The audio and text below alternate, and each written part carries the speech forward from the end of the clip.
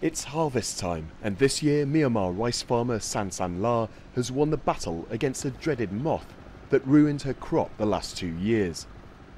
Her secret weapon? A free app on her smartphone that advised her on which pesticide to use and how.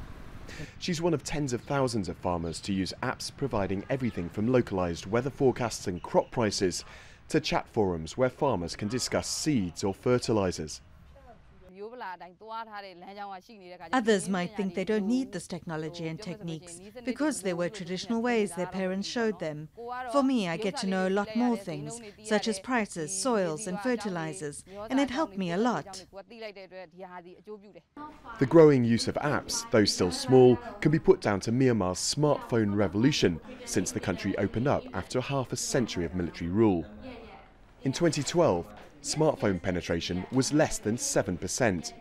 That's rocketed to 80% last year, opening up a whole new platform for entrepreneurs. Our goal is to make a connection between the farmers and the experts. The farmers can get help from the respective experts directly, whenever they need. More than 2/3 of Myanmar's labour force work in agriculture, and the sector accounts for nearly 1/3 of GDP. But the industry is notoriously low-tech and low-yield, and many farmers are struggling to survive on less than $2 a day.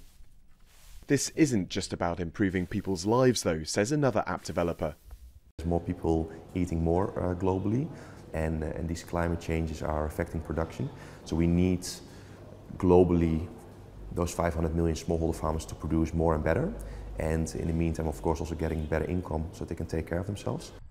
Similar projects in other developing countries, such as India and parts of Africa, are still reliant on old-style phones and information by SMS. But Myanmar now has the chance to leapfrog that model to become an agricultural trailblazer.